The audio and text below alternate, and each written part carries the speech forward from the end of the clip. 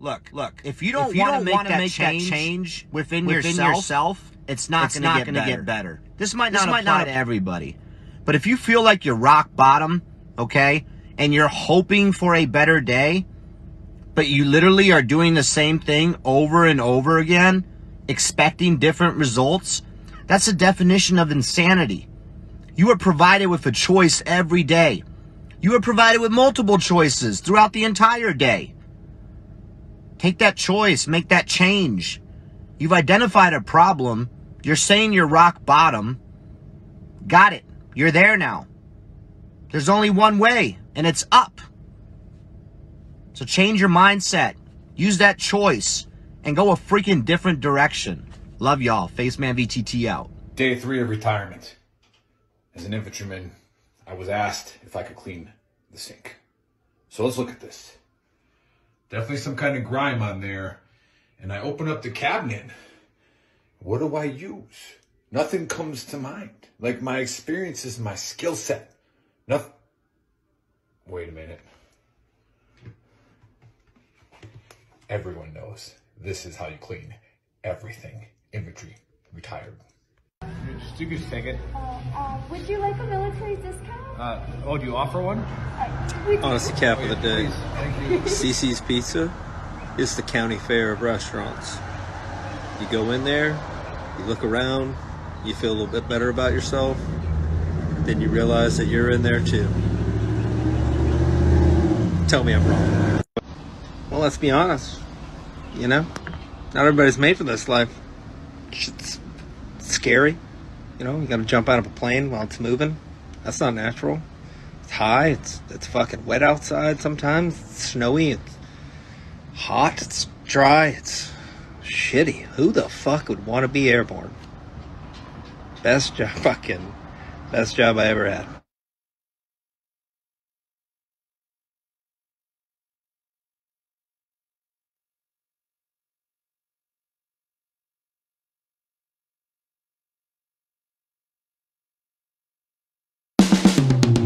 This is the Veteran Trash Talk Hour, hosted by Nick, Dave, and Buddy.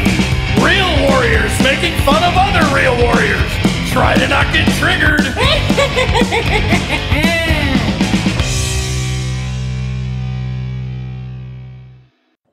What is up, everybody? Welcome to episode 132 of the Trash Talk Hour. Special guest today is Clifford Bauman, also known as VTT's Mental Health Warrior.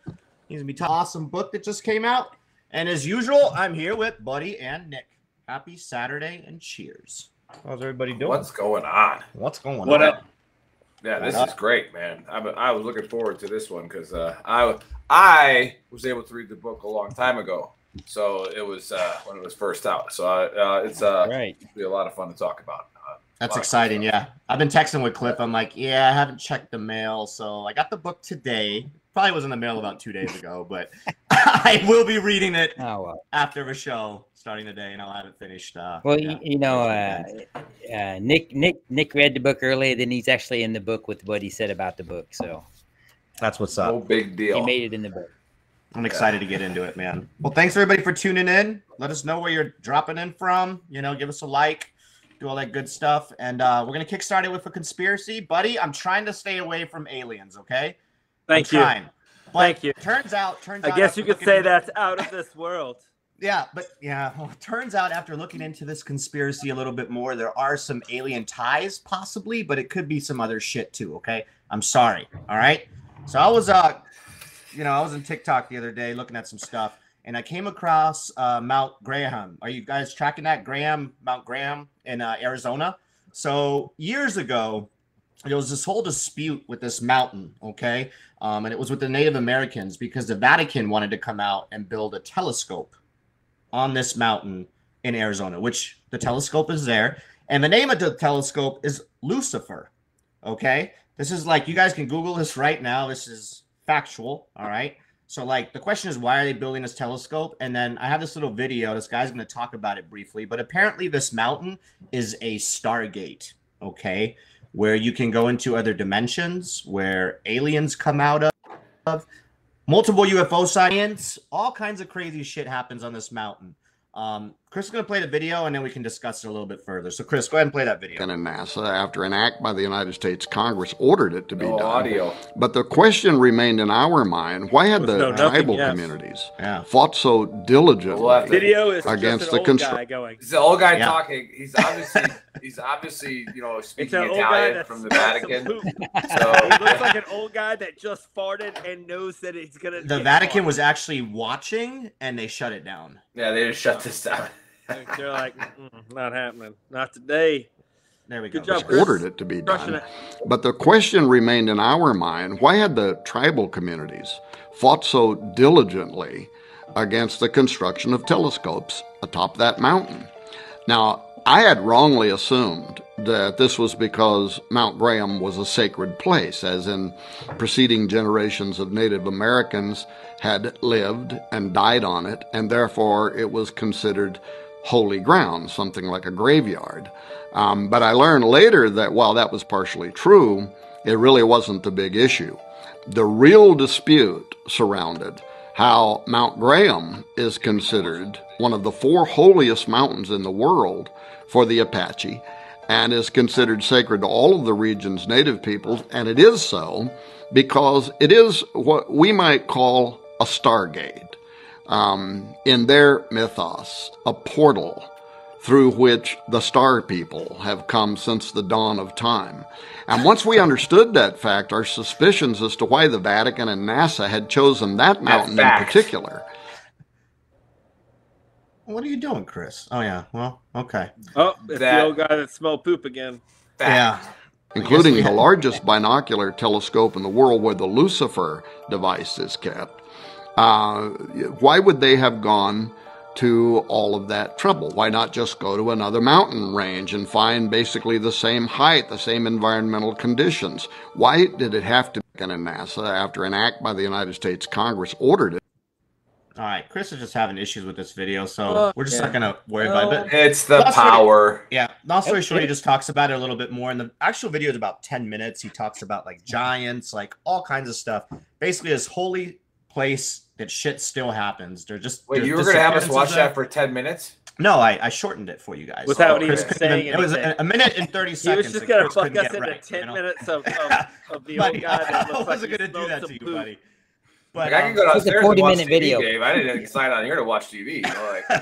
Yeah. So long story short, there was that whole lawsuit. Everything was going on. They didn't want it. Then, they approved it. Vatican came out here, put the telescope on there. They named it Lucifer. I think now they've actually changed the name to a different name because it was catching too much heat. Like, why would the Vatican name a telescope Lucifer? Like, what the fuck? So my whole take on this is definitely like Holy Land. Like, it's important to them. I do find it a little weird that they would just pick that certain mountain. But then again, Arizona, we're in the desert. So if you had a telescope, I guess when you look at the sky in Arizona out in the desert, like you see the sky, you see all the stars, because it's not as, there's not too much city around it. And, so like maybe it's just a good location, but I don't know. It is weird. And then Arizona, buddy's going to get mad that I'm going to say this, is a hotbed for fucking UFOs and shit. And apparently there's a lot of shit that goes on over there. So I don't know. I'd say there's something fishy with the mountain. I can't really say what it is, whether it's aliens, UFOs, definitely sacred, maybe. Maybe there's some religious stuff that goes on, maybe some spirits. I don't know. Definitely something going on there. I don't know. The Vatican having their ties in it, like weird Lucifer. I don't know. Maybe one of you guys can give me an explanation. Definitely something fishy, but I can't wrap my finger around it. Graham, Mount Graham in Arizona. It's north of Tucson. It's about 4.5 hours from here. Yeah. It's there's a little town called Cracker right by. It's in between Graham and Cracker. Yeah, good one, buddy. But it's actually there. The telescope is there. Like I said, I think they changed the name. I don't know what's going on there, man. I can't really say one thing or the other. Definitely weird, and like the Lucifer thing is super weird. I don't get it. Cliff, what's your take? Well, over history, and if you watch, they have unearthed, giants, bones of giants and stuff, and they try to hide it. They talk about giants in there too, yeah. I think that with, technology and information and all the things that people tried to hide over the years, they're not going to be able to hide anymore. And I think a lot of our history and a lot of our world history, we're going to find out that a lot of it is some of the things that we thought wasn't true is going to be, found out to be true. And I think it's just going to keep getting weirder and weirder as time goes on. I agree with that. That is definitely spot on. There's a lot with the Vatican, and especially with the Catholic Church. Like, that's a whole nother conspiracy I can talk about some other day. But, yeah, I find it weird that they would come out here and like fight so hard, to get this telescope there. And supposedly it's like one of the largest. Like, I knew that they had a space program, but I didn't know that they were that involved in the space program. Because when you dig a little bit deeper, you're like, holy shit! Like, why is the Vatican so involved with planets and stars? And yeah, it's just weird. And then name it Lucifer. Like, is that just one of like in your face? Like, what the fuck? Yeah, I don't get it.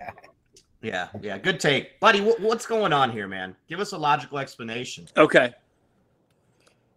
So I hate to fucking say this, but yeah, I do think that there's something to the whole star people, people showing up at different points in our history to kind of guide us in a direction that they would like a civilization to be guided in. I mean, to me, it probably has a lot to do with like social, like experimentation, depending on what civilization. There's just too many civilizations that have the same appearances from the same people in their art and their, sculptures and hieroglyphs and things like that of people that came from other planets or star people. And if you really read into like, even the Bible or mythological fucking stories, shit like that. Hard word to say. If you, it is. I did it. Impressive. If you've been drinking a little bit. No, I'm not making fun of you. That being said, if you understand that people that have like me, a small vocabulary will explain things in the vocabulary that they have, or the experiences that what they've experienced is how they make sense of the things that they're seeing. Then yeah, like I can get behind that, and I can get behind like there are certain places, the Bermuda Triangle, there are certain places where phenomena happen that don't generally happen in Clarksville, Tennessee, right? Yeah. And there, the fourth most holiest mountain for the Native Americans in the world. Yeah, the Native Americans were. I mean, they weren't stupid. They explained things the way they thought that they were happening, just like we do. And 150, 200 years from now, people will probably think the way we explain things was archaic and retarded. Of course, I mean, stupid. Sorry, we can't say. We can say the R word here. We can't say the R word. Anywho, retarded. Well, okay, that's a really good take, buddy. I love that. But what Vatican named the telescope Lucifer? Oh, that's easy. Well, I mean, the Vatican is. I mean, the greatest trick the devil ever pulled. Another hard word. The devil just have it right in front of your face, right? Mr. Goddamn never. I'm from a little village in Norway, boys. What the deer is a chuck like the devil. Anyway, so the greatest trick the devil ever pulled was to hide in plain sight. You know what I mean? Plain sight, right in front of your face. Yeah. It's Illuminati talk, right? Doesn't matter. Doesn't matter what your religion is. You can make a very good argument that one of the most evil war-making machines in the history of the earth has been organized religion. Oh, 100%. So spot on. And it doesn't matter what religion you're talking about, except for like maybe Buddhist or Hindus. They're pretty peaceful folks. I think Buddhism is like, in my opinion, Buddhism is one of my favorite religions. But like, I think we talked about if we're talking about like Christianity and Islam, like we got a lot of blood on them hands. Well, the Catholics, the Catholics do too, you know. Oh, they're Christians, fellas. Yeah, come on. But overarching. But anyway, that's what I would say. I would say that I don't trust anything that I don't trust anything that any religion that has giant, huge cathedrals surrounded by homeless people. That's not kind of like every southern town. That ain't what Jesus. Yeah, the Vatican is like its own. It's like its own country in Italy. It's not so. Like it is its own. Yeah. And it's one of the most protected places in the world, security wise. You know, because nothing says I'm like Jesus. Like miniguns and there's and a 16 whole other trillion conspiracy. in Like one of gold.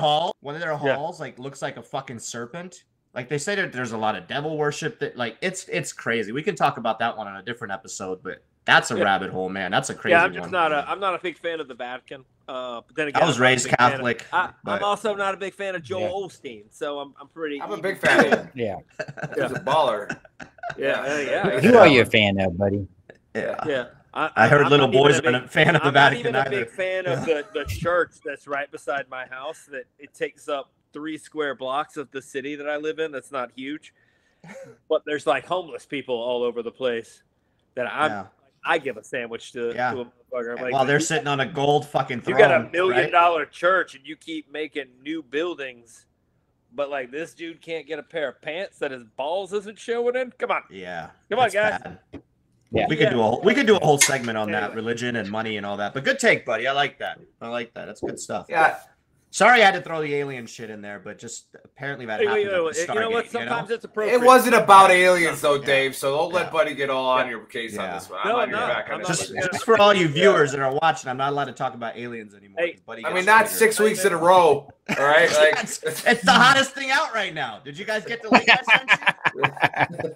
There's this new link. Mill. I want to talk about that real quick. Government, they created this site, this website, and it's .mil, and you can.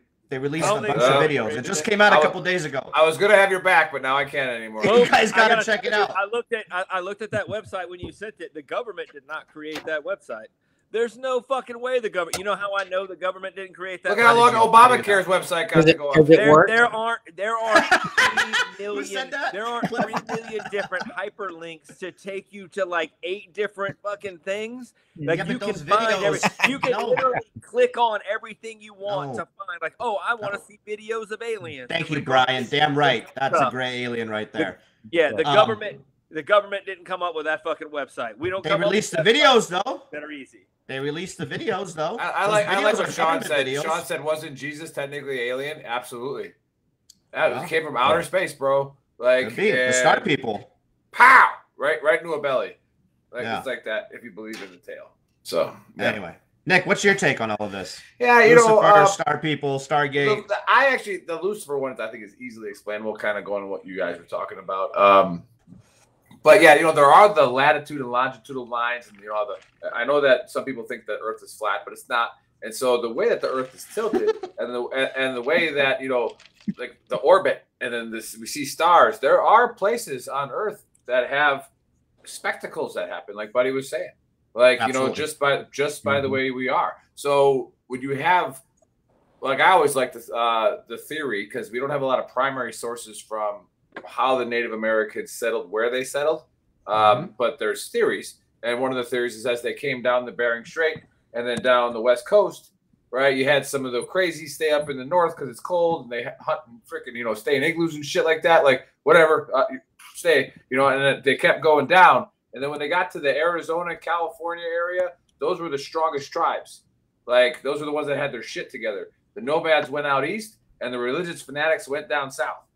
Right, that's why you had the Mayans like cut people's heads off because it was an eclipse. Instead of just waiting for the eclipse to be over. Like I don't know, like they were weirdos, and that's why the Spanish under the Catholic Church, when they came over there, right, to save the Indians when it was all for just gold, right? Like they go over there and they were able to gain by taking the gold away. Well, they were able to gain a foothold real fast because they were able to tell these religious fanatics that our God's better. Watch this cannon prove it. Boom, and then it does. But when they got to like Arizona, like the letters back from the priests to the church were, hey, these guys already have like 3-story houses. They already have government set up. They already have there's no way we're converting these people. In fact, they're gonna kill us, right? Like these are Apaches, they're gonna kill us.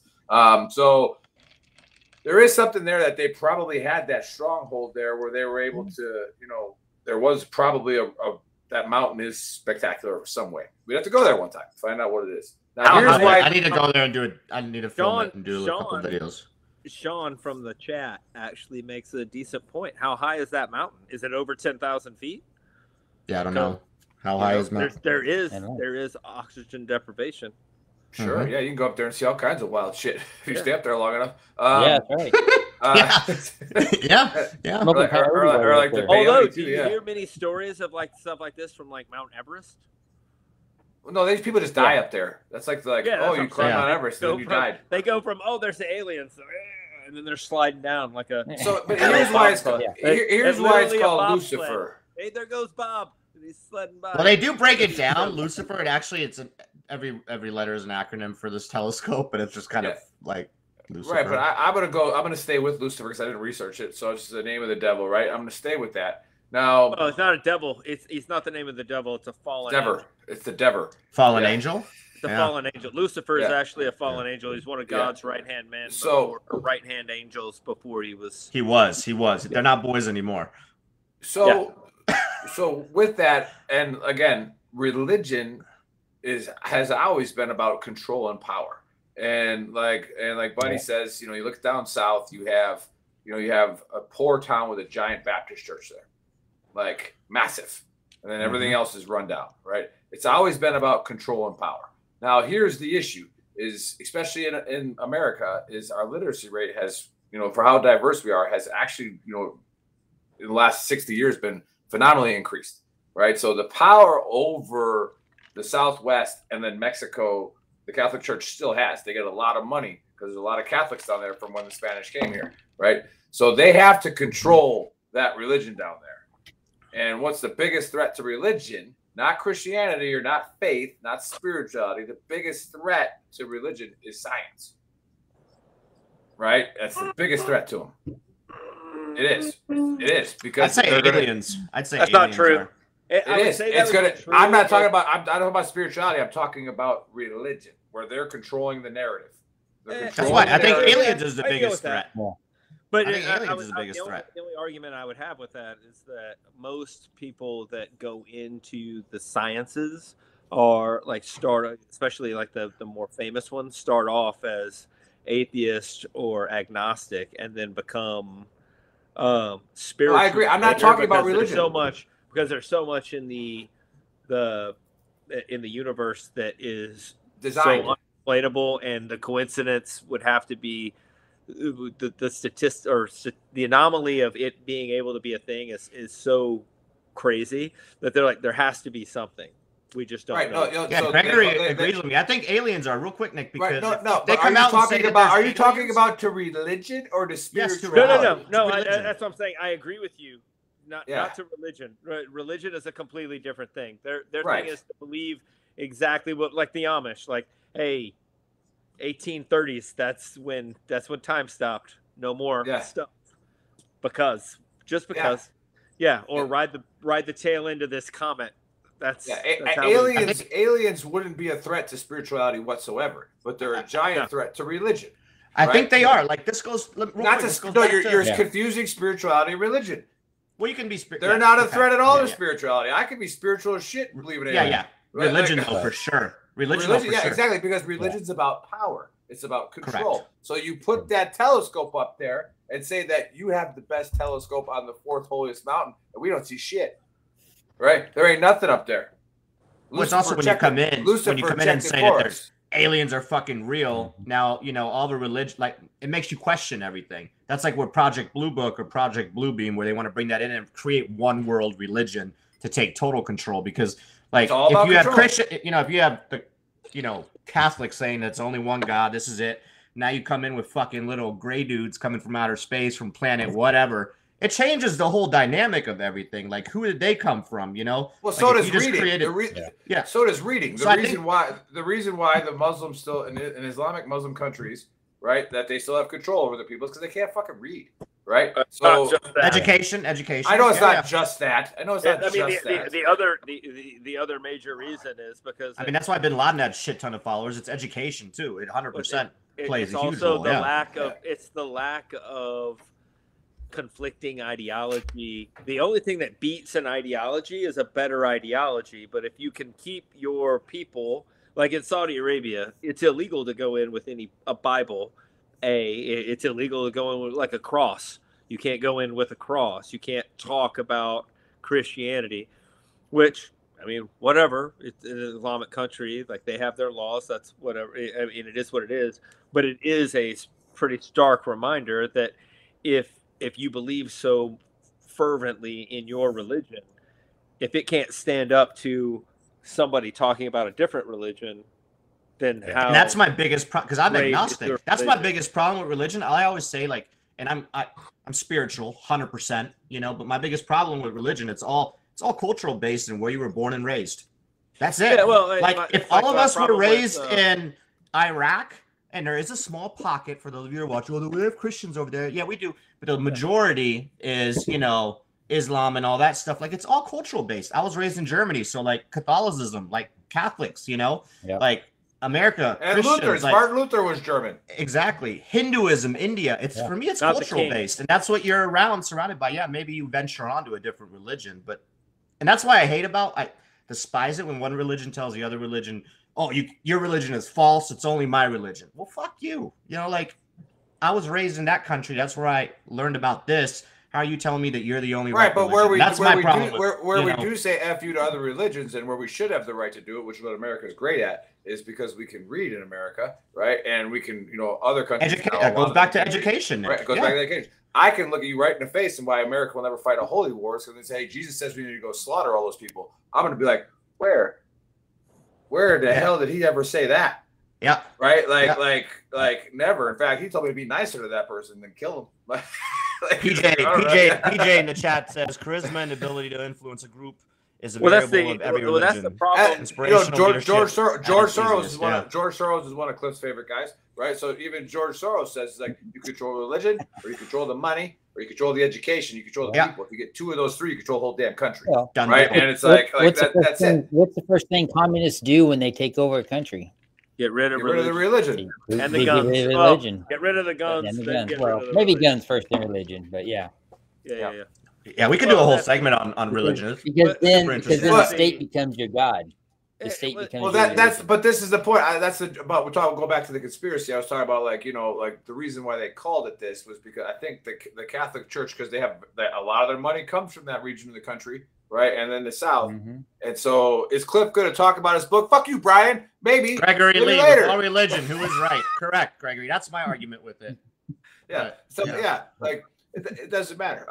And hey, Brian, if you watch the show all the time, we usually go to about 30 minutes before the guest talks. All right. Yeah, so right. it is what it is. So, buddy, quick honesty cap. Oh no, we need to just go to Cliff. Okay, well let's because we got 5 minutes for your honesty cap. Come Brian's getting pissed off. Brian's getting mad. He's got something to do today. You can rewatch it on YouTube. So for everybody that's watching right now on Veteran Trash Talk, we have about 12 viewers. Can you guys go over to YouTube and just hit subscribe? I really wish that you would stop saying how many viewers we have on YouTube. It always makes me feel bad. Every time. No, I didn't say that. I said Veteran Trash Talk. You're saying subscribers? Yeah. We are shadow banned. Yeah, we have 12. We have 12 viewers on YouTube. Like that's. Most of those are people. I don't think we have any viewers on YouTube. We have 1,700 followers on YouTube, and nobody they don't even get notified when it comes out. I know. Yeah. Oh, is that all right? Go hit subscribe. Thank you, Colby. Are we doing this honesty cap thing? Or are we? Yeah, do it. So every year, Yep. we have. I go on this Labor Day trip with a bunch of guys from the 82nd. Charlie, or not Charlie Company, they're from Bravo Company, the best company. Little Vito action. They are not as good as Charlie Company. I mean, I would not even close, buddy. The reason that we have a B for Bravo is because we're the best. Ooh, I like Everybody it. knows that. Traditionally, that's what they say. Aren't you so savvy, buddy? Religion says it. Yeah, Charlie stands for Puck Company. Like, you guys just pay the tithe. Watch everybody else. Watch everybody else do their business, basically. Anywho, but anyway, went on this trip. I'm not gonna name any names. It was a good trip, but at one point we did have one of the guys got a little angry and kind of snapped, right? So we have to have this discussion with everybody on the group. There's some people that are like, "Hey, man, maybe we don't invite this guy back," or maybe that was unacceptable what he did, because he may or may not have grabbed a hold of somebody and maybe choked him a little bit. Whatever, just a little bit, just a little choke. Was it warranted? No, not really. No? So it was assault. So it's assault. It definitely went from 0 to 60 super fast. Oh, that damn. being said, the honesty cap is, as veterans, we talk about all the good things, right? But there are bad things that happen. There are people like you talk about the PTSD, you talk about like the symptoms that come up because of it. But it's a whole lot different when it actually happens, and then your reaction to someone else that has that problem. Mm-hmm. If you isolate them by kicking them out of your group, if you isolate them by acting like the thing that they just did is such an egregious violation of your personal space or whatever, you're not helping them. Like in SEER school, you learn to insulate people, not isolate people. When something is happening, they make a mistake, you bring them into your group and you insulate them from the outside so that they can get better, so they can reboot and then reattack it and try to do better the next time. If you're not doing that with your group of veteran friends when they like, oh, he did something wrong. And I'm not saying that there's not like a limit. Like you do something like super illegal, you're gonna have to go to jail. I kind of how that works. Kind of how that works. Yeah. That being said, if you just act out, you say you're gonna do something that you shouldn't, that makes me feel uncomfortable. Like me being uncomfortable doesn't matter as much as me bringing you in and isolating you or insulating you from what the problem is. Like, reach out to your friends when they're it's easy to be friends with somebody when everything's going great. It's hard to be friends with somebody when things aren't going as well, but that's when they need you to be their friend. That's when they need you to be there to be their advocate, the person that helps out with them. So my honesty cap is to don't just push people away when they do something that you don't like. Back to the religion thing, don't talk about Jesus, be like Jesus. Act like he would do. Like he talked to prostitutes, he talked to people that most people felt uncomfortable talking with. A lot of people feel uncomfortable talking to us. Talk to your boys. If they do something wrong, fucking keep talking to them. Keep helping them. That's when they Anyway, that's my honesty cap. No, that was a good one. That was a good one. A good one. Yeah, that was a good one. Actually, it's being September. Hey, buddy. Suicide Awareness Month. Oh, great! Now we was going to be a Did Jimmy just hit us up with a fucking buddy? I hope so. Cliff. Dave just ruined it. We're so close. Faceman just ruined it.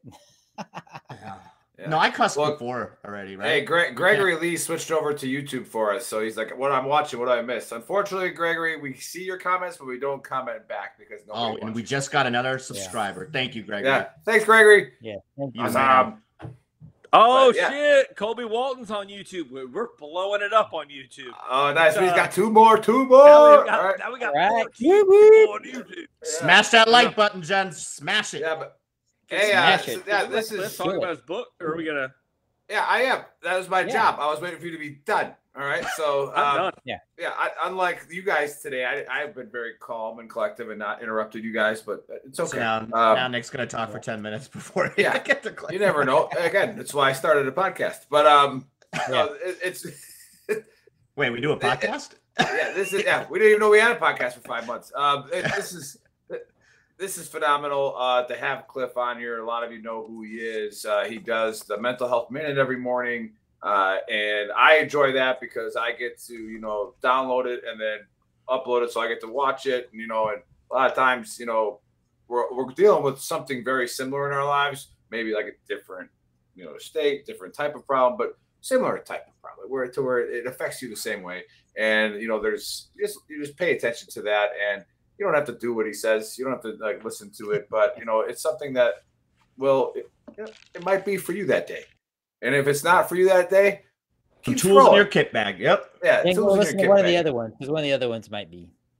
Yeah, exactly. But as we started this journey with Veteran Trash Talk, and we've established a tent, let's get biblical. Like one of my favorite Bible verses is bring people into your tent that expand it, right? And not people that close it, not people that make it smaller. That's what narcissists do. Like bring everybody in, and they all have the same group thinking. Bring people in your tent that expand it, right? Cliff's one of those guys, right? So 100%. When we met Cliff, when we met him, it's like, hey, we need to get Cliff in our tent, all right, because he's going to expand it, all right? He's going to do great things. He's, it's just going to be awesome for Veteran Trash Talk. So we got to learn a lot about Cliff. He's opened his house to me, my family, just a phenomenal human being. And he wrote this book, talking about his own story, and I won't get into it because he will. But it's a phenomenal book about resilience and why, you're, like Buddy was saying, you talk to people, all right? You go find out how people are doing, and you got to be genuine. You got to be authentic. Otherwise, you're a cliche asshole, right? Go find out like what's going on, and it's okay to talk about it. It's okay to bring those darkest moments out. So, yeah, right.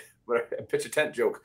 Same thing. Hey, I always bring those people in too. But hey, Cliff, welcome to the show. Talk about this awesome book that you wrote that I've already had the pleasure of reading. No big deal, Dave. Yeah. But, so first of all, it's great to always come on you guys' show. I have my show and podcast, the Mental Health Warrior, that shows on Thursday. Then it's on Reese Across America Radio on Fridays and Sundays, and super thankful for that. But as I started my journey in publicly speaking about my suicide attempt, both on active duty and after I retired, I get asked a lot of questions. When are you going to write a book? When are you going to do a book? And, my good friend of mine, Bill Kramer, who wrote the book with me, was a forensic psychologist, did a lot of research into the book, about 1.5 years of research that he did into the book. So it covers not only my story about what I did on 9/11, but also the two other gentlemen that I was with, Jack Dutil, and then the other person I was with. And, we were there from, the time that it happened. We had to take a little bit of breaks. I got command directed back to the command center. And then we went back on the 12th and stayed, until after they carried all the bodies out very early on the 13th, and so, a lot of the stories are written about 9/11, especially at the Pentagon. And so that's kind of why I wanted to, get my story out there about what went on in Pentagon, because, it's been 22 years now. And, a lot of kids learn that in history. And so, the live accounts and people that saw it, just like any time in history, it's always good to get those stories down. And it was very important for me. I'm very happy with Amplify, who published the book. So what I did during the show, if you go to my website and click on the QR code that's on the screen right now, I reduced the book down to an even $20. You will have to pay shipping, but if you order it through my website, I'll autograph it for you and get it in the mail. The book normally sells for $29.99, so I took about $10 off the book for anybody watching the show today that wants to get the book at a discount. So I appreciate all the sales and everybody that bought the book. But 9/11, forever changed a lot of people's lives, whether you're in the military or not, and truly affected a lot. And me, and, we talked about PTSD, and when people, like Buddy was talking, maybe his friends and you guys were all talking around and telling stories, and that one story triggered that gentleman that got angry. And, he, having PTSD, may not have realized that his anger, how he outburst, to him, maybe it didn't seem so extreme. But to you guys listening to it, it probably seemed a little extreme. And so, I understand that. I lived that. My life was hell for a year, and to the point I got, to where I wanted to not live anymore. And that's a screwed up place to get to. When you no longer want to walk this earth or see the warmth of the sun on your face or deal with anything, that's a messed up place to be. And, that's why I do the Mental Health Warrior. That's why, and work with Bill, I wrote the book. Because it's important for people to know that that's not the avenue you want to go down. I talk about that endlessly on my my podcast is, there's always another path to take. It may not be an easy one, but you don't want to go down the same path that I went down that almost cost me my life. And had my brother not found me, I wouldn't be sitting here. I mean, he literally saved my life. So that's why I have the book. I think it's an important story, but it doesn't only just cover the Pentagon. It also covers other stories and things that's happened in my life that I thought also was important and relevant in being resilience and being to the fact that I'm still here and probably shouldn't be. But it's everything happens for a reason. Me getting introduced to Veterans Trash Talk and you guys and the relationship that we've built in the last almost 3 years now has been pretty amazing journey. And I've loved every single minute of it. And I can't thank you guys enough because, when I left the military, I wasn't in a good place, and you guys kind of helped me through that. And I just appreciate that. But we talked about this before on the show, and last year I think we touched on it on the 9/11 special. They got that conspiracy theory out there about, it wasn't a plane that hit the Pentagon, it was a missile. You guys seen all those videos, and they got snapshots of it and everything. And I broke this, theory last year. I brought it up. We talked about it. I'm gonna talk about it again. I crawled over a hell of a lot of plane parts for that not to be a plane, and a lot of it was very big plane parts. So unless you were like me, boots on the ground, crawling over plane parts, crawling over pieces of people, I don't think you got a voice in it because somebody sitting behind a computer making up shit that wasn't there, just like in anything else that we do in life as veterans. You just don't understand. And it just irritates me when I see those and people, buy into the bullshit. I crawled over a hell of a lot of plane parts. Yeah. For those of you watching, for context, you got to check the book out. Go get it. He'll explain what happened on 9/11. Now that you guys are on YouTube, there's some YouTube comments coming in. Search on YouTube, Veteran Trash Talk, the 9/11 special on our channel last year that we did with Cliff and Jack. That was probably one of the, I would say probably one of the most emotional podcasts we've ever done. Right. To where it just, the whole time there was just it just felt heavy. And like you said, for those people who weren't there and want to have their conspiracies, and again, that's the beauty of freedom, is yet you get to have the freedom to be a moron. But we're here to tell you that no, people lost their lives that day, and people went through hell like Cliff did to save as many as they could. Right. So when you want to get all loose cannon and talk like that, just remember it's gonna hurt somebody. But Cliff, talk about the experience of writing the book, because we've had authors on the show. Talk about the experience of it, and where did you like it? Where did you not like it? Anybody who may be thinking about writing a book, what did it help you? Did it hurt you sometimes? Yeah, well, and I will tell you that Bill and I did a lot of research on finding a publisher, because that's the important part, right? Bill did an awesome job writing the book, and he had the manuscript spot on before we even gave it to a publisher. But you don't have to get that far into it. Actually, if you watch my podcast that was on yesterday, and it's going to replay on Sunday at 10 p.m. on Reason Across America Radio, I actually had the vice president of productions for Amplify on my show, and we just talked about this subject. And so when you're thinking about writing a book and you have an idea, first you have to decide, are you going to write it yourself, or are you going to find a ghostwriter? Now, most publishing companies have a ghostwriting department inside them, or they have contractors that do ghostwriting. I'm not a good writer. That's why I had Bill do it. And Bill would sit down with a recorder and I would tell him stories, and then he would write them up, and then we would meet again and go over what he'd written and then change anything that need to be changed. So you don't have to be a writer to write a book. You can actually do recordings, and they can have ghostwriters that come in and look at it. But there's 3 different ways you can publish a book. You can do self-publishing, and you can go through all that rigmarole. Now, Amplify is a hybrid publisher. And what does hybrid publisher mean?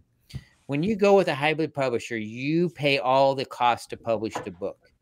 You sign a contract with them. You decide how many books you want inside the contract. You decide the kind of cover you want. Do you want pictures inside the book? All those things are laid out in the contract. But the important part of that is I have control of everything. It's all copyrighted to me, and I control everything. We did have offers from big publishing companies to publish the book, but we didn't go with them for the reason is you lose that. They could go in and completely change your story, and you have no say so over it. You know, and you can't make those changes. And so they'll come up with their own cover for the book. They'll come up with everything, and you just have to say okay and go with it. And then you don't make a whole lot of money per book when you go with the big publishers, because obviously they're going to take their cut and get it back. So yeah, what would be the benefit to even use them then? I guess it's cheaper then, right? Because you said the way you did it, you had to put in all your own money. But going with a big publisher, like what would be the benefit? Name recognitions. A lot of people do it so they can say, "Oh, well, I had a book published by Boots and Spencer or whatever." They really don't care if they sell it or not. They just want to have that name recognition for it. You know, to me, because this was the first book that I've ever done, it was personal to me. So, you know, if you look at the cover, you know, I wanted the cover, and you can feel it. It's kind of raised. You know, that's an expense. The cover has 3 different types of colors on it. That's an expense. You know, my big design thing is I came up with is I changed the O in warrior to the Pentagon, because I wanted to give people a visual reference on, you know, on what the story was about that was related to 9/11. And so that's my 2 cents that I added in on the cover. But when you do that, you know, Bill and I looked at 75 to 100 different publishing companies before we narrowed it down to 3, and obviously went with Amplify. And we had a running spreadsheet. So what you want to look at is, do they farm everything out? And what I mean by that, do they have in-house editors? Do they farm the editors out? Do they have in-house design studios to design the cover? You know, how do they do the printing process? How do they, you know, if your contract says you have 2,000 books, you know, how do they do the shipment of the books? Or do you have to take, you know, do you have to take all those 2,000 books to your house and then ship them out yourself?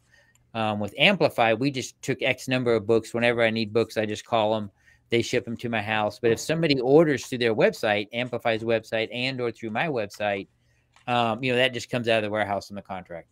And of course, you know, I wanted a hardback book. I didn't want a softback. Obviously, it's cheaper if you go with softback. But to me, I just wanted a more professional book. And Dave, you're holding it. It feels good in your hands when you're holding it. I mean, I did high quality paper, so the pages are soft. You know, when people are flipping through it and reading it. And so, you know, I just wanted to add those touches because, you know, money's tight nowadays. And I want somebody, when they bought my book and when they read it, and I want them to get something out of it, but also I want them to know that they're getting a good quality product, much like the Veterans Trash Talk t-shirts. You know, I get a lot of compliments on our shit's good. Quality of the t-shirts. You know, I just wanted the similar thing to go with the book. And so I paid for that. And that was expensive. You know, but so you can save money by doing different things with the contract. But I would say that if you want to write that book and you want to do it, you know, Lauren, who was on the show yesterday on Thursday, 2 days ago, you know, she Great said, guest, you don't by the way. right. You know, she was a lot of fun. She said, you know, just write a sentence a day. You don't have to write a paragraph a day, you know, or do a recording a day, or just do anything just to get you started on writing a book. Because can be intimidating to go and write a book. And I didn't do one for a lot of years because of that. But, you know, it's a great book. You know, it's not just because of my story. There is other people's story from the Pentagon in the book. But it also covers other aspects of my life, like when I met my wife and how that all went on and doing military, both Army and Navy. But it also talks about, you know, how to be more resilient. You know, and I go in their story about more detail about the boat rescue where I saved, you know, the 3 out of the 4 fishermen dove in the water off the coast of Chesapeake Bay. You know, and there's some other stories in there about, you know, one story I talk about is in the book and there's a picture of me. Anybody who's done a sleep study knows this, right? When you go in for a sleep study, they have all these wires all over your head, right? Well, being in aviation, I dealt with a lot of, you know, crashes, right? And so to lay in a dark room with all them fucking wires on my head, they came in and got me the next day, and I know I didn't sleep. And I looked at the doctor and I said, "You better got your data, because I am not fucking doing that again." Because that freaked me out. Because every time I rolled over and those wires ran across my face, it reminded me of a crash. And, you know, of course, I'm sure I woke up because of that, but I would not put myself through that again. And that story's in the book. It goes into detail about the book about, you know, doing the sleep study, you know, but that's something that, you know, people who suffer from PTSD or trauma, anything, something like that can trigger you in an instant and bother you. I know 9/11's coming up in 2 days, and I posted on Facebook last night. I was up to about 2 o'clock in the morning and I don't know why. I just don't sleep well. I'm not depressed. I'm not suicidal. I'm not any of that. I was actually playing the PS5, playing Destiny. But retired to life. me, I know, right? Yeah, that's right. And my wife and youngest son just went to Italy on Tuesday, so I'm home alone. So I'm playing Destiny naked. But we did not need to know that, Cliff. But drinking Chinese plum wine, drinking 10th Mountain bourbon naked, playing Destiny PS5. But to me, the nights seem a little darker. The days seem a little grayer, and that's okay. It's okay to feel that and have those emotions. It's just when those emotions overtake your life, and that's what I wrote the book, and that's why we do all that we do. Is we don't want somebody to think that their problem is so bad that somebody else wouldn't understand it. And I tell everybody all the time on Veterans Trash Talk, I guarantee you somebody inside those social media platform inside of Veterans Trash Talk will understand what you're going through and what's going on. And everybody always tries to help each other. We bend over backwards a lot of times. I spend a lot of time talking to strangers on all the platforms that I'm on, because you just don't know. And there's fuck nuts out there who lie about their service and other stuff. But, for every one of that, you're helping 20. Right. That's why, we already discussed that. One of our favorite people out of Veteran Trash Talk was a douchebag, right? And, we found out about it. But it's like, we still wish the best for him. Like, we still hope, for sure, I hope that he finds his way wherever he is, and and then he gets it going. But old John Wayne, that was a shitty one. Old John Wayne Felt says, when I got out of the Army, they told me I wasn't allowed to write a book about my time in Iraq. Well, that's because you're John Wayne, bro. All right, so the things you were doing, probably not good. So I was going to say, one thing about my book, the Kandahar Giant, but that was Afghanistan. So you can write a book about your experiences, and then if you're worried about it, on my disclaimer page, Bill did go to the Pentagon, to DOD, and got approval for the book. So that is actually in the page of the book, and that's pretty important. So you can write a book about your stuff, and then you can send it off to them. Then they'll give you that little, it's right here on this page, and they'll give you that. You can't see it, but. And so it's important to get that disclaimer, but you don't absolutely have to get it. So depending upon what your job is and what you did. If you were a regular, we made sure that we. Yeah, like if you're a regular infantry guy, you can pretty much write about anything you did in Iraq. Almost. Yeah. I mean, unless he's talking about war crimes or something. Like, you may not talk about it. I don't know, man. If somebody covered, I'm not going to say I understand Bravo Company never saw combat, but so when they lie about it, we'll figure it out. But no, so yeah. Yeah, it's fun going through OSET with the name John Wayne. I fucking bet it was, sure. man. I probably got a lot of shit. Hey, buddy, show your arm. Buddy, show your arm.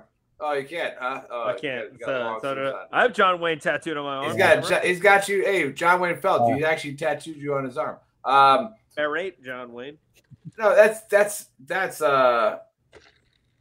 I'm trying to phrase this the right way, and Cliff, you can obviously correct me. I have my days that I share with other people that were very bad days in my life. Dave was a part of a few of them. And there's just times where it's like, it's okay to go to a dark, gray place. Like, it's okay to go there, right? Mm-hmm. What's not okay, and what kind of my buddy was talking about, was getting out of it. Now, what I was asking you before for the book, like I said, for those of you watching right now, there's a lot of viewers have been watching this and that are going to keep watching it later, is go get the book and read this, because you're going to find some type of correlation to your life in this book. I guarantee it.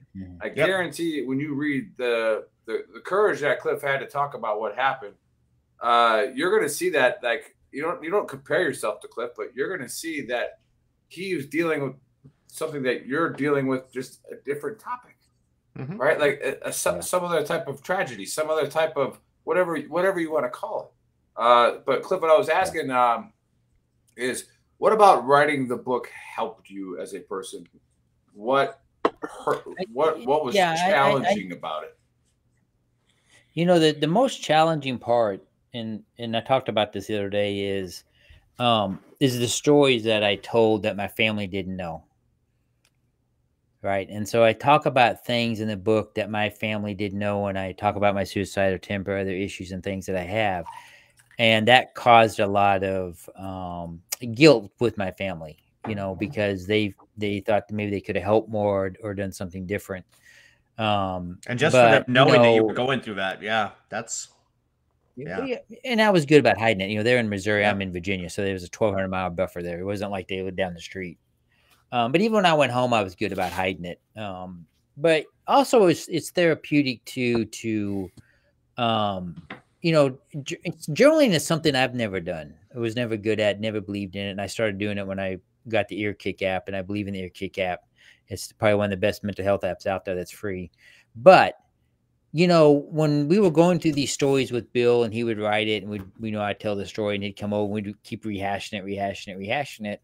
There were times that, Nick was saying, you go into that dark place and you think about it and you think about, what you saw and the bodies and the conditions they were in and things like that. And I go in a little bit more detail in the book about it. And I really don't talk about it, but when that plane hit the Pentagon, it obliterated a lot of people. And I crawled over a lot of, and I say stuff, but by stuff, I mean, pieces of people, to go in and recover those phones. But we talked about this a little bit last year on the program. It was not the bottom floor where the plane hit, because that was just massive destruction. But when you went up on the other levels and you saw people laying on the floor covering the head, but they had blood coming out of the ears or something like that, or the skin was waxy, or there were some people still sitting at the desk because the oxygen got sucked out so fast. They had no idea what went on. And so it's those things and those images that probably bother me the most when I have to go and retell the story over and over again. And I don't tell it in that detail I did today because I just felt it was important. Because anybody out there who served in the military, who's a veteran who lost friends in combat, or there's a lot of dates that come up that remind you of stuff, and just know that it's okay to have those feelings or those thoughts. Just find somebody a way to deal with it in a positive manner, and maybe not drinking as much, or maybe talking to somebody, or reaching out to that buddy or friend. But it's okay to have those thoughts. I mean, those pictures are vivid in my mind, just like it would be for anybody that had gone through that, or the guy in the bay when I went to rescue him and I flipped him over after he quit moving in the water, and then we tried to get him in that boat and he was foaming at the mouth and it was going all over my face and all that stuff. And that's hard to process, if you're not used to that type of stuff. And I would argue that nobody's used to that. I mean, firemen and police officers deal with that on a daily basis, and they have a lot of issues and problems. And I speak to policemen and firemen about shout out to the first PTSD and other responders. Yep, for sure. Yeah, absolutely. What they do is amazing. So I just think it's important, and I think it's important to know that. And here's what a good friend of mine said, because I was feeling guilty after the rescue, right? And I talk about this in the book. Is I was so focused on the one guy that didn't make it that I forgot about the other 3 that went home because I chose to dive in the water and save them. And he says, we are so easily wired to think about the negative and not the positive. And we fall in that trap so many times. And it doesn't have to be anything that's as dramatic as what I'm talking about or what I talk about in the book. But we focus on the negative way too much. And we need to start focusing on the positive more. I did my mental health minutes and I talked about your life being better now than what it was last year at that time. And I gave some examples for the last 2 mental health minutes. Glass half full, right? Yeah, that's right. How is that going to impact? And I think it's very important for us as veterans to know that, that's a tough road and that's a tough burden to carry. And especially when, you're talking to a buddy and you're just laughing and joking and maybe you guys having a drink or something. And then all of a sudden he breaks down in an instant, starts crying, starts yelling and screaming or something. And, how do you handle that? That's a tough place to be in. You grab the guy, you hug him or you smack him and get him on the ground and then you get him refocused. And it's just tough, and I think, I thought about this the other day when I was out walking Falco. you know, when you have PTSD and other issues, it affects everybody around you. It affects your family, it affects your kids. They don't understand why dad is screaming or mom is screaming for no reason. You know, they don't understand why, you know, some days dad's happy or mom's happy and some days he isn't. And so, you know, for me with my two boys, in a way that they would understand it, I try to explain it to them. And it's not easy, it's hard. And so, you know, if there's somebody out there listening and somebody said hi from West Virginia, hey, what's going on in West Virginia? You know, just know it's all okay and it's all normal and we'll all get through it. And, you know, today's great. Tomorrow's even better, you know? Right. Yeah. Hey, thanks for shit.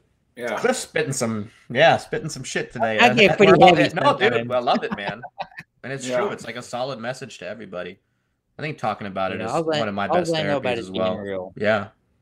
Yeah, I always when I describe our podcast to people, and especially veterans, and I'm telling them like, hey, you know, we're always looking for money, we're looking for sponsors, but it's difficult because of how authentic we are. All right, it's hard.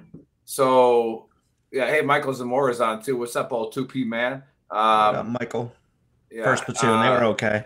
Yeah, they were all second right. platoon. All right. Yeah, not even close. Buddy built second platoon. Back in the early '90s. Not wrong. Yeah. Don't stop till your balls fall off. Not a huge deal. No, it's. But you know, go ahead. No, go ahead. No, go ahead. No, Yeah, I'm gonna say something else. Now. I'm gonna say like how authentic we are. You know, Dave shared his stories. Buddy shared his stories. Cliff shared his stories. There's just, you got to say it. You got to talk about it. Right. And my shrink, I call her my shrink. She hates when I call her my shrink on the show. We said that before. She's like, you called me. She's like, you called me your fucking shrink again on the show. And I'm like, well, that's what you are. You're my shrink, you know? And it's like, you know, and again, why am I yelling at my kids? That's what I'm trying to work out. You know, I've snapped on Buddy. I've snapped on Dave. Right. Like, it's just, you know, whenever you lose that control and you thought you had control and then now you're panicking because you've always been a cocky person. And for some reason you don't have control anymore and you're fucking losing it. Right. But yeah, where do people go to get this book besides the QR code right there? Is there any other platforms, anything like that else that you got? Yeah, so you can go through Amazon, Barnes and Noble, anywhere you normally get your books. It's all available there. Nice. If you do go out to the Amplify website and order the book through there, if you use the code Warrior, the promo code Warrior, they will take 20% off the book, and it drops it down, I think, $23.99. But from now until 9/11, I'll have the book for $20 on my website. You know, so if anybody wants to say, now I do have to charge shipping. So Amplify, it probably works out to be about the same price, but I went ahead and reduced it down to an even $20 for any of the listeners today if they want to go and order it. And I will personally autograph the book. But you know, anybody, if I don't know you, because I believe in doing personal message, I will go out and kind of stalk you on social media a little bit to kind of get a little bit about you and learn a little bit about you before I sign the book, because I think it's important.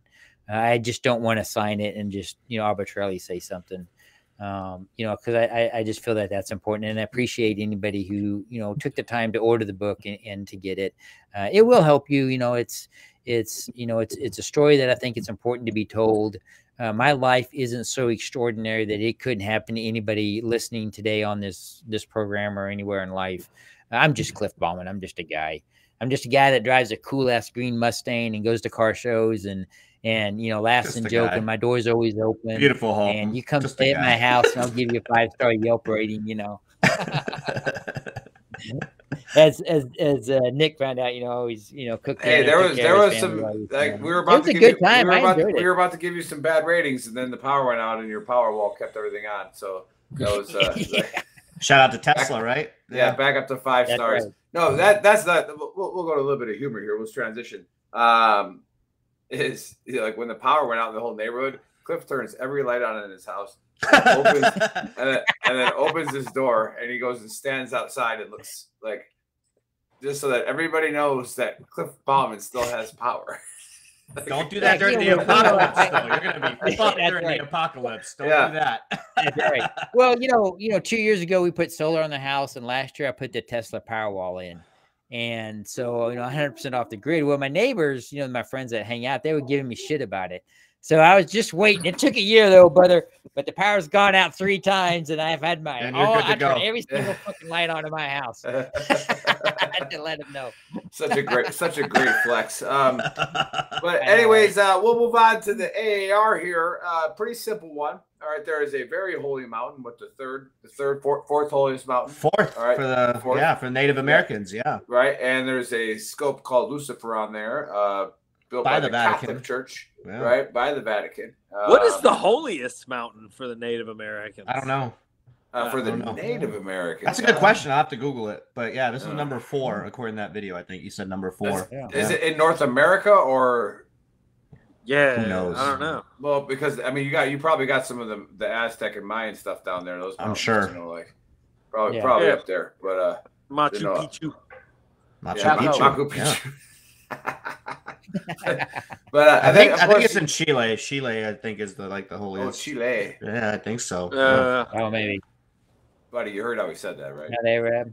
Oh, yeah. Because he tried languages. Yeah, he tried was that a flex again? Oh, Chile. Chile. But anyways, Buddy's honesty gap, which he didn't want to say, actually builds right into what Cliff's book's about, and a lot of what Cliff's book's about, and there's a lot more into it. Is you don't just you are your brother's keeper. You don't just throw him to the side. Mm-hmm. All right, and I've done this before. Okay, I'm sure that if the guys wanted to say something, they'd probably be honest too. There's times where, I went home and I was like, I probably should have talked to him. I probably should have, there's those times, but that's okay. Right? You're not Jesus. You're going to make those mistakes, but you are your brother's keeper. If you call him your brother, and I don't care about you transgender or LGBT pronoun people, your sister, right? Whatever. It's a human being, right? If you are responsible for them, right? Now, when they go down a destructive path, like Buddy's talking about, and they go commit a felony, you're gonna have to go pay the price, brother. Whoa! First of all, hold on. Nah, I'm not saying that situation. There are Buddy had a felony. I just gotta clarify. There are some felonies that I'm good with. There are some felonies that I'm not so good with. You rob a bank, we could talk.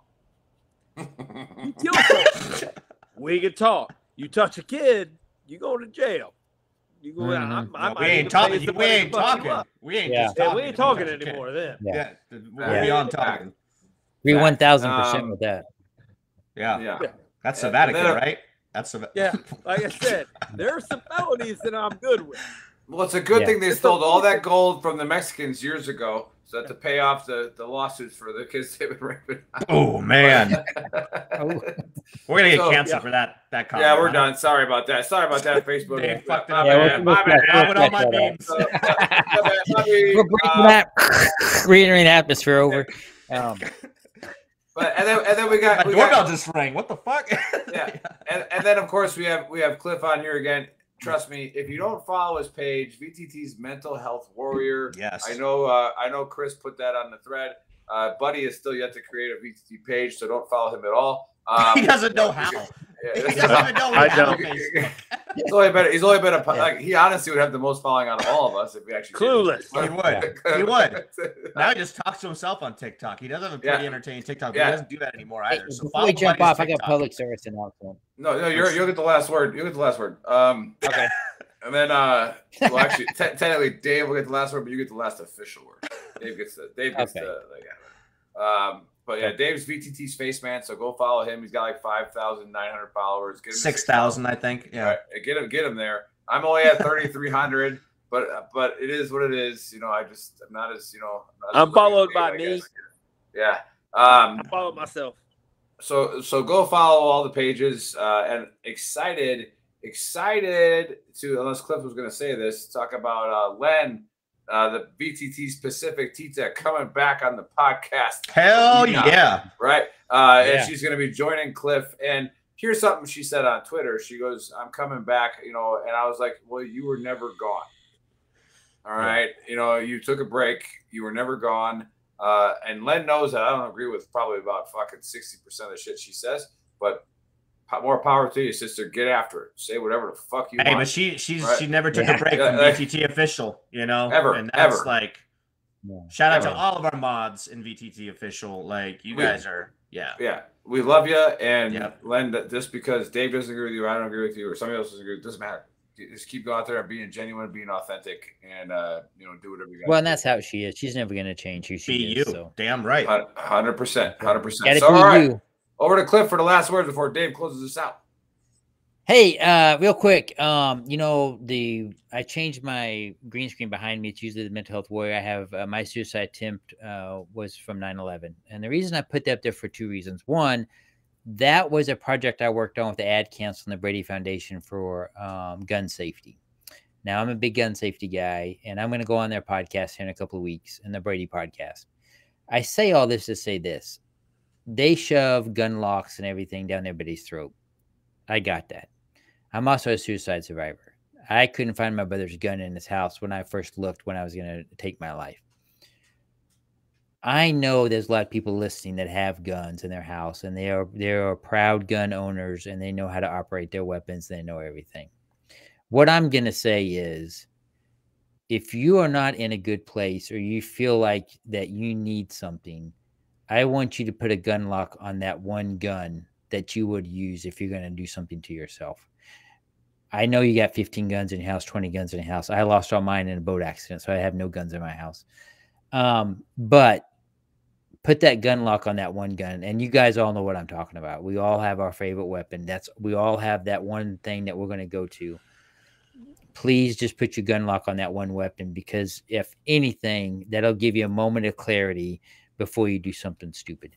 And I understand that, and that's coming from somebody who has been in that moment, who has been in that frame of mind. And thank God I didn't find his gun, because he didn't have a gun lock on it. But, they always preach gun locks, gun locks, gun locks. What I'm saying is, when I did that project is, if you're not going to put a gun lock on all your guns, stick it on the one that you're going to grab when you're in that moment. And with that, I just want to say thanks everybody for listening. I want to thank you for having me on the show and everything that you guys have done for me in the last 3 years. And please go out, get the book Mental Health Warrior. You're going to love the book. It covers a lot of stories, has a lot of self-help tips in there too. And just everybody be out there, be safe. It's the weekend, it's Suicide Prevention Month, but suicide prevention happens 365 all the time. And we are our brothers and sisters keepers. So with that, Dave, I'll turn it over to you. Damn, Cliff. Hey, I appreciate you. Great episode again. Yeah, we love you, man. And again, I can't emphasize this enough. I used to do short videos, but Cliff is on it every day with his Mental Health Minute. And you definitely, I know Nick mentioned this earlier, you definitely need to watch it, because some of that stuff might apply to exactly what you're going through right now. So go over to Cliff, go over to VTT's Mental Health Warrior, give it a like, and watch some of his videos, because Cliff, they've helped me out personally as well. So I do appreciate you for that. I'm super pumped that you're part of the team. Something great here. And for everybody that tuned in late, you can go watch us on YouTube again, or listen to us most YouTube comments in history of veteran trash talk. That is what's up. So broke a record. Again, everybody, I didn't look at the following that we had on YouTube. If we could do this every episode with our 10 to 20 viewers, we should be, we'll get those subscribers up. Because again, we are stuck in whatever we are, shadow banned or whatever, but we need to get the message out, because we're continuously promoting veteran-owned businesses, entrepreneurs, giving back to the community. So yeah, check us out. Talking about aliens. We continuously talk about aliens. If you really want to know about aliens. No aliens today, buddy. Or did I brief? It's not true. That's not true at all. That's a lie. There were definitely aliens. It's a lie. It's a lie. Buddy was gonna let it slide, and then I was gonna take you back for it, and then you literally went into an alien story. So that's actually it was yeah. I was gonna have your back. You could have just let it go. So here's the thing. So for anybody that's watching, go to Faceman. Send me a message on Faceman about a conspiracy I can cover. Give me enough time, because I gotta actually read about it for at least 10 minutes. That's not alien related, okay? Because these guys, everybody on the panel is not allowed to know what I'm talking about until we do a show. So yeah, send me some conspiracy ideas or a hot political argument. Fuck it. Bring it up. We can do that too. Yeah, whatever. Yeah, I don't. Or ghost videos. We love ghost videos. Remember Those the are one good. from my I brother's think we house? talked We had the about orb that that on, walked up out of his when I came porch. on your That was show. a good one. That was a We good talked one. about Yeah. the ghost video.